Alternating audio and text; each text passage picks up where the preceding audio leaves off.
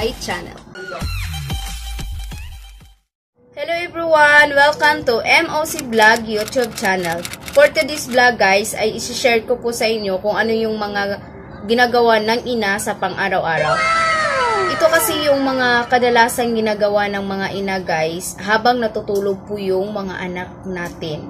So ang makarelate lang po nito guys is only nanay o mami lang talaga. Kasi ito naman talaga yung mga kadalasan nating ginagawa habang natutulog po yung mga anak. Habang natutulog kasi sila guys, kailangan natin gumawa sa mga ibang gawaing bahay, paglalaba, paglilinis, pagluluto, pagpakain sa kanila, pagpaligo sa ate, ganon. So, dahil pandemic ngayon guys, ito na siguro yung time na focus natin yung pag-alaga natin sa ating mga anak.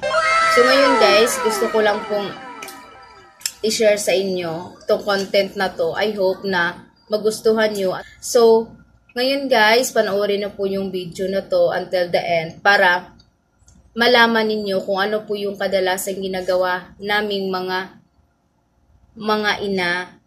So guys, ayan na po yung video. A few moments later. Ayan guys, tulog na po si Baby Ivan. So, pwede na po akong maglaba ngayon kasi natutulog na po siya. Ayan na po si Baby Ivan guys. So, ayan na, tutulog na po siya guys. Gamit po niya ang paborito niyang blanket guys. Kahit ang pangit nito guys, pero mahal na mahal to ni Baby Ivan. Gusto niya tong blanket na to guys. Ayan, ayan, tulog na tulog yung bibi ko ah. Ayan, dyan ka lang muna anak ha. Maglaba muna si mami. Maglinis muna ako ng CR ha. Ayan guys, nandito na ako sa banyo. At saka dito ako maglalaba guys para marinig ko lang si Baby Ivan na umiyak kasi malapit lang yung room namin. At kailangan ko lang mag-gloves guys kasi gagamit ako ng sunrobes at kukusutin ko siya. Pag damit kasi ni Baby Ivan guys, ayaw kong mag-washing. Hindi ko ginagamitan kasi gusto ko talaga malinis talaga siya. Kasi may mga mancha kasi guys, kasi kakain na siya. Ito, binababad ko na ito ng buong gabi. Pero kailangan ko pa rin siyang ulitin ng sabon para malinis talaga siya.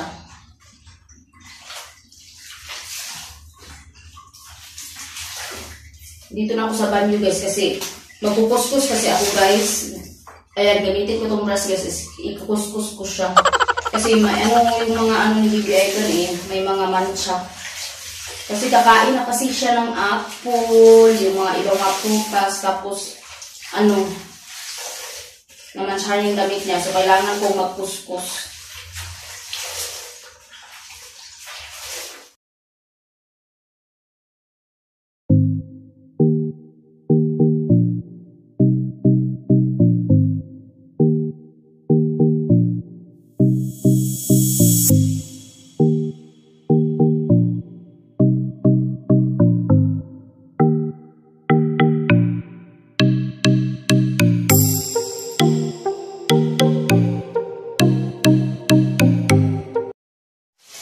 Guys, tapos ako maglaba. So, si Kisses naman yung paliguan ko para pagkatapos ko nito is magpapakain ako ng lunch ni Baby Ivan. Okay guys, tapos ako nagpaligo ni Kisses. So, kailangan ko na talaga daw tapusin lahat ng trabaho ko ngayon kasi malapit nang gumising si Baby Ivan. Chinek ko siya sa room, hindi pa siya gumising. So, maglilinis muna ako ng CR guys para tuloy-tuloy yung trabaho ko para pagtapos na ako maglinis ng CR, maliligo na ako at saka magpapakain ako na kay Baby Ivan. So, ay maglilinis muna tayo. Dito ko unahin muna sa lababo guys. At maggamit ako ng brush guys. Kasi, at may kunting sunrocks na pink yung gamit ko guys. Para hindi siya masyadong, hindi siya masyadong mabaho. Lipat ko lang dito.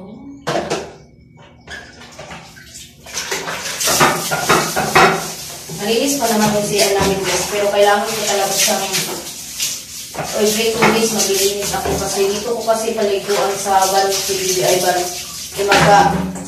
Tabi lang ang banyo namin at saka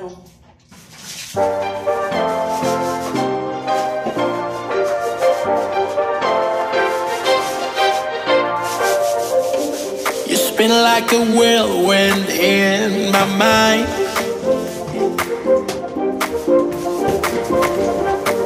Every day and through the night. Oh, you are all over the place in my mind, trying to find a way to get to you.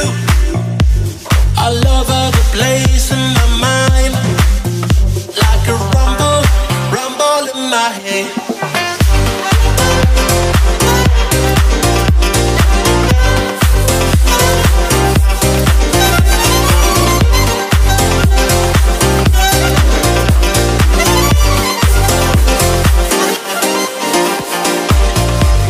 You spin like a whirlwind in my mind.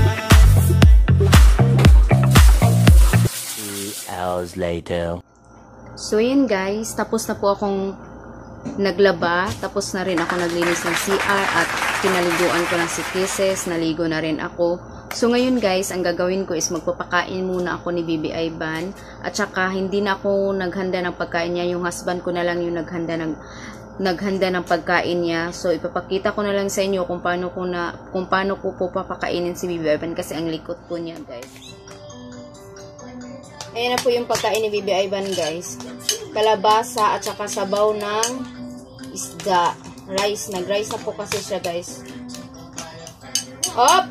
No, sit down. Sit down.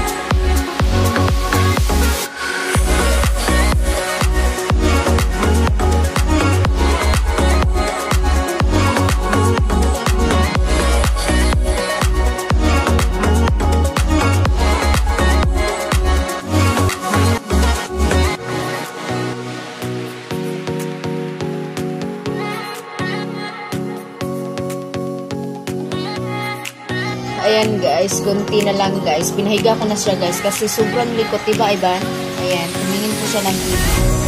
Ayan. Ang likot kasi niya guys, pag pinaupo ko siya, so pahigayin ko na lang siya para madali akong magpakain sa kanya.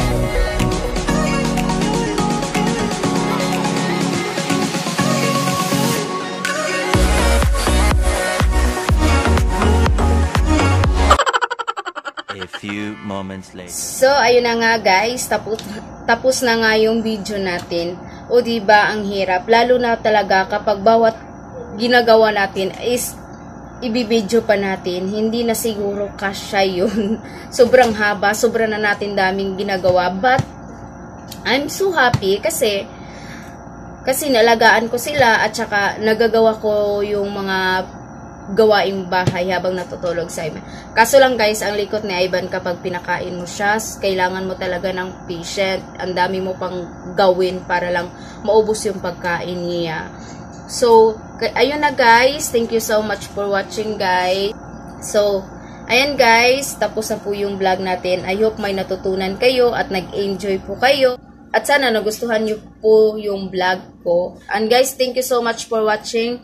And don't forget to like and share and subscribe my YouTube channel. And don't forget to click the bell button para ma-notify kayo sa bago. God bless you all and stay happy and stay safe and always pray. Bye everyone! Thank you for watching. Bye-bye!